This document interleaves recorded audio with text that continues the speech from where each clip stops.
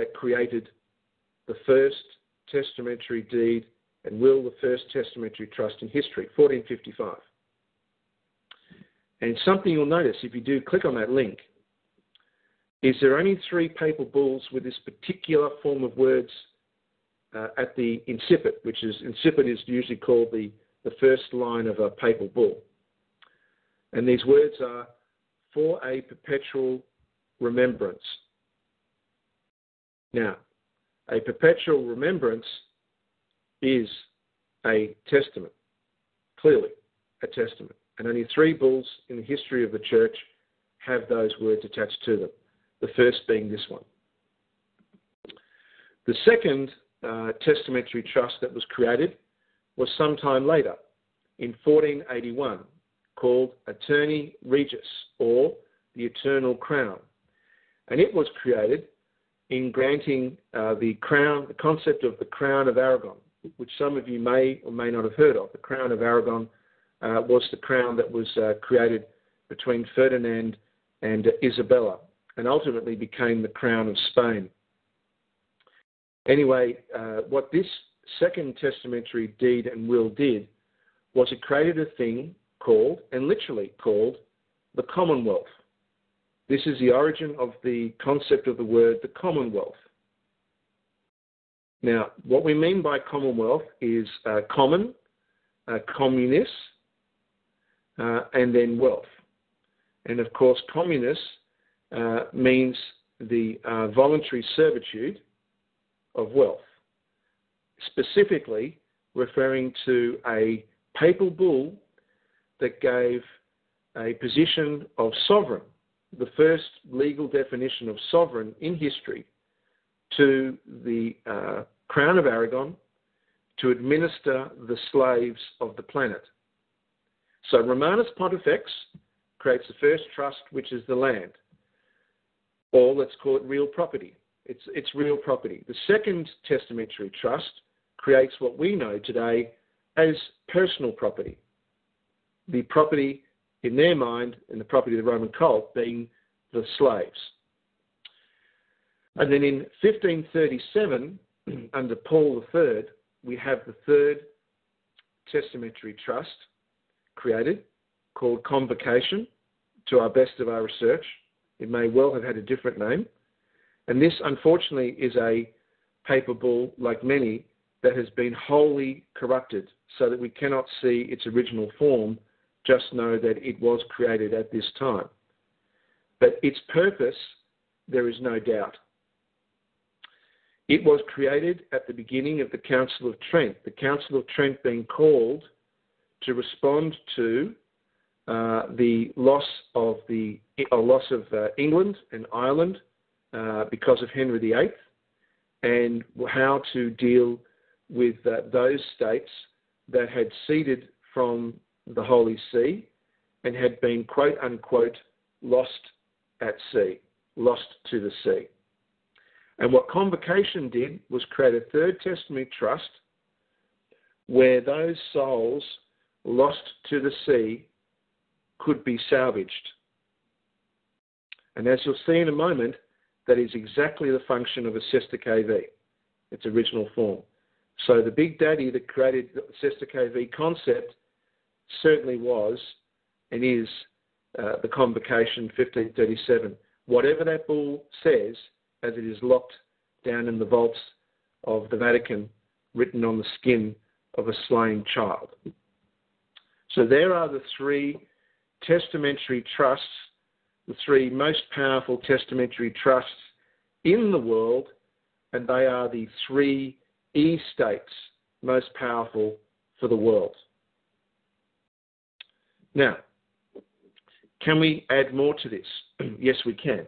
And what I ask you to do is go back to the home page of One Evil and go to the link that was the last link under Evil Rituals, which is on the left-hand side, just above a book image called De Dei Magisterium. You'll see a link that says Triple Crown of Pontiff. And I ask all of you who are on the call, who do have a web browser, to go and have a look at this link. And when you click on this link, what you'll see is the words triple crown tiara of Pontiff, or the crown of Baal. Baal being Baal Moloch, being Satan. So the crown of Satan, the most important crown of the Roman cult, worn by the Roman cult up until the last three popes. Now, their history of this triple crown has been cloaked in mystery for some time. But what you'll see is that there are dates there for the attachment or connection of the different crowns. The first being 1302, Boniface, the second being 1481, Sixtus, and the third being 1537, which we were just talking about with Paul. So I've mentioned to you that the first express trust, the first trust in history, was Unum Sanctum. But if you go down on this page, you'll see the heading, the first crown of Crown Land, which is the creation of the papal bull Romanus Pontifex and the creation of this testamentary trust. So this trust, if you want to equate it to the present day, is represented by the first Sister KV trust created when a child is born. And in a little while, when we get to Sister KV on positive law, I'm going to ask Brian Collins to read some of this out. But if you want to think of where does this first crown of the triple crown of the crown of Baal, the crown of Satan, and the claim of power of the Roman system equate to the deprivation of our rights, it is this first Sister KV they create that denies us our beneficial entitlement. The second crown we mentioned, which was created in 1481 with the bull Eternus Regis, eternal crown, being the crown of Aragon, is the bull that sells our flesh as slaves, that treats us as slaves to this sovereign. Now, Spain lost the crown in 1604 when it was granted to King James, and it was done through a sleight of hand in the creation of the Union of Crowns, which was passed by British Parliament under the concept of Commonwealth. I mentioned the word Commonwealth was actually created by the Vatican, not by Henry VIII, certainly not by James. And that crown remained in control of the English monarchy right up till 1975. But in 1975, the 2IC to the fascist leader, General Franco, who had merely been a military thug, was magically converted into being a king, the King of Spain, King Carlos I. And in that act, the Vatican chose to return the crown of the Commonwealth to King Carlos. And in the process, the clearinghouses and the back-end tax collectors had to also change where their facilities were handled. And you would notice that there were things changed between the Philippines and Puerto Rico after this occurred. Now, the third crown of the ecclesiastical see in 1537 was granted in its first form to Henry VIII through the Venetian connections. Now, I know people will find that extremely difficult. I know it's controversial. But the purpose of that crown, as I said, was to salvage the souls lost at sea. And that in effect is the very definition of what a Sister KV Act is all about.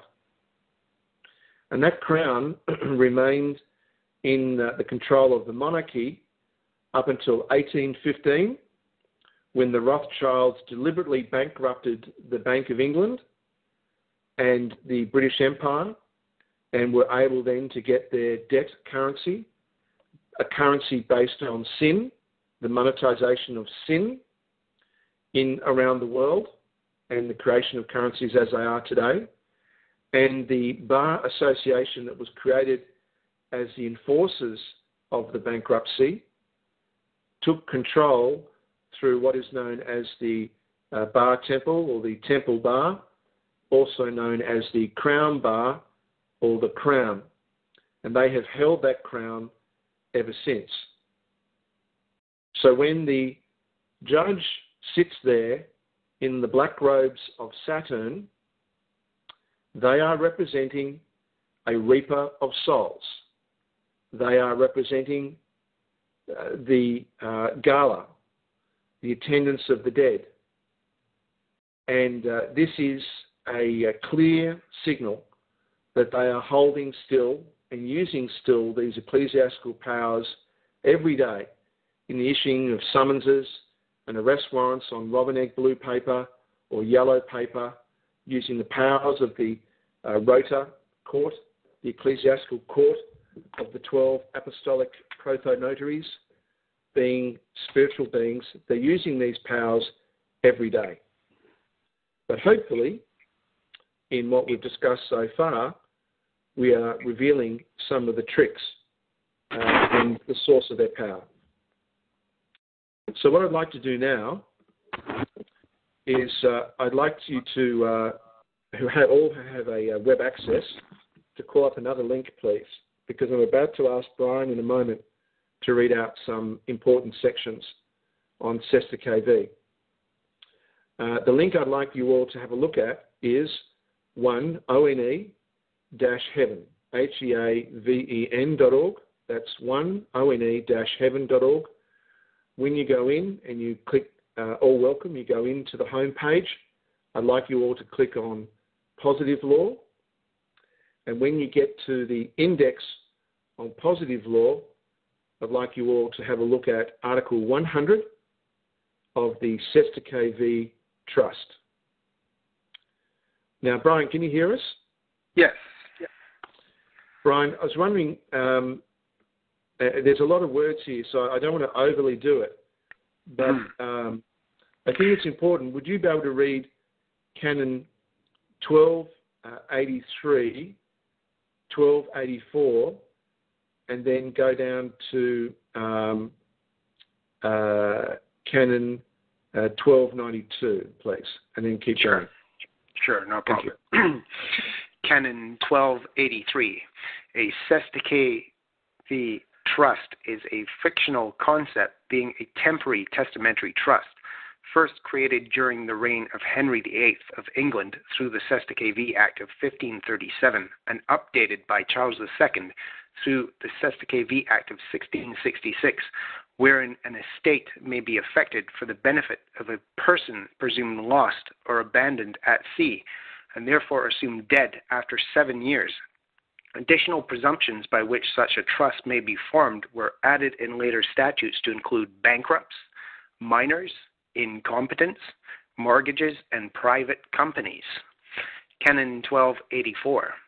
The original purpose and function of a Sesta KV trust was to form a temporary estate for the benefit of another because some event, state of affairs, or condition prevented them from claiming their status as living, competent, and present before a competent authority. Therefore, any claims, history, statutes, or arguments that deviate in the terms of the origin and function of Sesta KV trust, as pronounced by these canons, is false and automatically null and void. Canon 1292.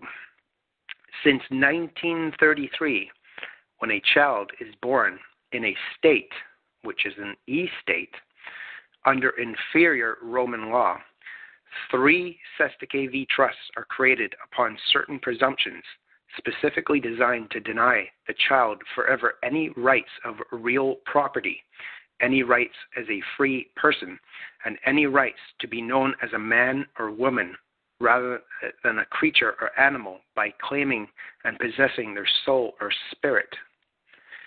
Canon 1293.